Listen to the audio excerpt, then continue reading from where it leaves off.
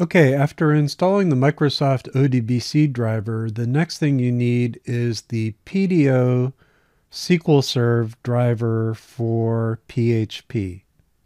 So I'm going to go ahead and open another tab and look for PDO SQLsrv. And I see some references from php.net. Let's try this one. This is a little tricky because there are a couple of different pages on the Microsoft site that list the PDO SQLsrv driver, but at least one of the pages just has old versions of the driver, and you need a later version to actually match the version of PHP we just installed. So let's see what we have here. So I'm going to go ahead and click this download PHP driver link to see where it takes me and what's available. And actually 5.8 is a pretty recent version. So 5.8 or later is what you're looking for. And I'm going to click this link to download Microsoft drivers for PHP for SqlSrv Windows. That gives me an executable. And then what I'm going to do over here, let me reload. So here's the new thing. I'm going to go ahead and create a folder. New folder in my downloads called PDO. And then I'm going to move this into that. So I'm going to Control X to cut and go in the folder and Control V to paste. And I'm doing that because when I execute this, it's going to extract a bunch of different drivers, and I only need 2 of them. And so I'm making this PDO folder as a convenient place to let it unpack all of this stuff into.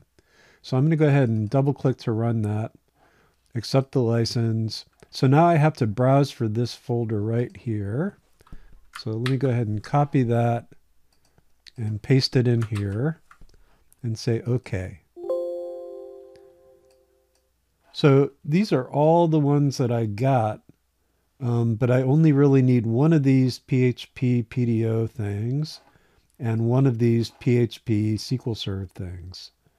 And the one I pick needs to match the PHP installation in XAMPP that I just installed.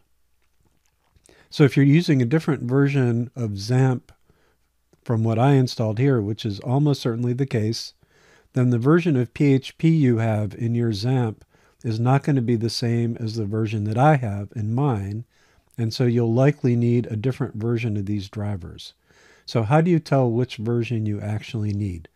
Well, we go back to this PHP info thing, and I'm going to show you how to get here again. So when your web server is running in XAMPP, go localhost, and then click on PHP info, and that will take you here. So you need 3 pieces of information. The first piece is the 7.4.4. So this is PHP 7.4. Then the second piece of information you need is this architecture will either be x64 or x32 or x86. And then the third piece that you need is this thing right here. So TS means thread safe. So your extensions are thread safe. So together we're looking for PHP SqlSrv 74 thread safe x64. So that matches the version of PHP in my download. And then the other one is PHP PDO SqlSrv 74 thread safe x64. So those 2 drivers are the ones I need. So what I do with those is open another file explorer. And here I'm going to navigate to, I think that's fine. So I'm going to go to, let's move this over there. C XAMPP PHP ext for extensions. And that's where these 2 things go. So right in here. So I'm going to go ahead and select both of these things using Control-Click, both of the TS x64 versions, and then drag and drop them right into here. And then optionally, you can rename these to be a little bit shorter. So I'm going to go ahead and click on that, and let's go right click and rename. And I'm going to get rid of the version information here, and right click on this one and rename and get rid of the version information here. So now these are installed in the right place. The other thing I need to do is change my php.ini file.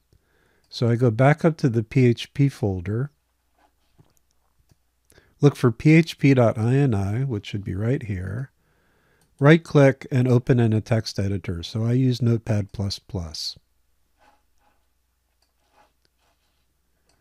And I'm going to have to resize this a little bit.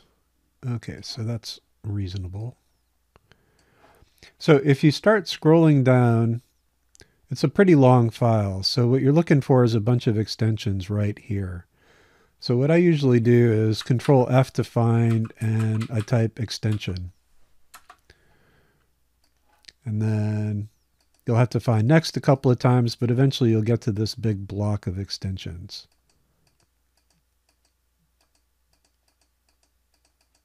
Actually, we're here now. So in this list of extensions, look for all of the PDO ones. So here's a PDO Firebird, PDO MySQL, PDO OCI, and so on. PDO is PHP Data Objects, and it's an interface in PHP that lets you talk to different kinds of databases using PDO. And then inside of that, you need specific drivers for each different kind of database you're talking to. So by default, PDO MySQL is uncommented out, which means that I can use PDO to talk to a MySQL database. And also there's PDO SQLite, so I can talk to a SQLite database, but there's nothing here for SQL Server.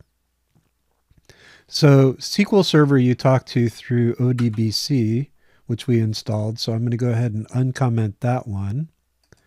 And then we need two more drivers that aren't in here at all yet. So we need to add those.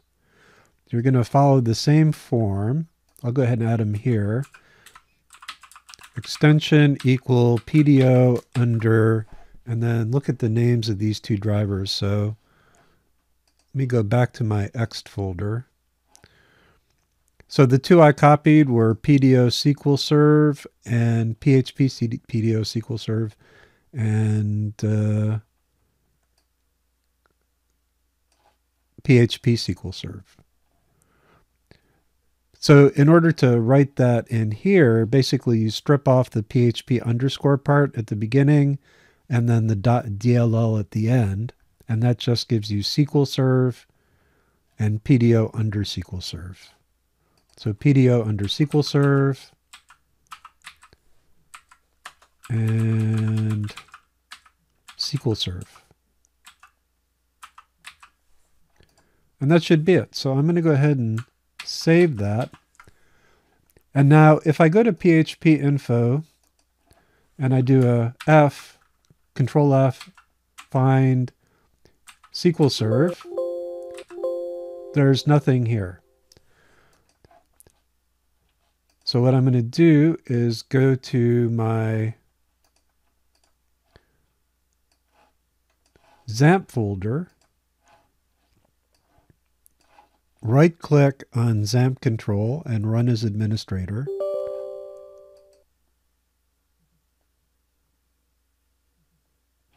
And I'm going to stop Apache and then start it up again. And if I've done everything right so far, it should start up and it should be running on port 80 and port 443. And then I'm going to go back to PHP info and reload. And I'm going to try finding Sqlsrv again. So now there's a Sqlsrv registered stream, and there's actually 12 entries for Sqlsrv. So under PDO, I see Sqlsrv, PDO support for Sqlsrv. And then I also see a block of settings for PDO SQL Server. Actually, it's a really short block. It's just the extension version. And two directives. I don't really care about the details. The important part is just that it's finding all the stuff about PDO SQL Server and also about the SQL Server driver itself. So that all seems to work. In the next video, we'll look at actually talking to the database.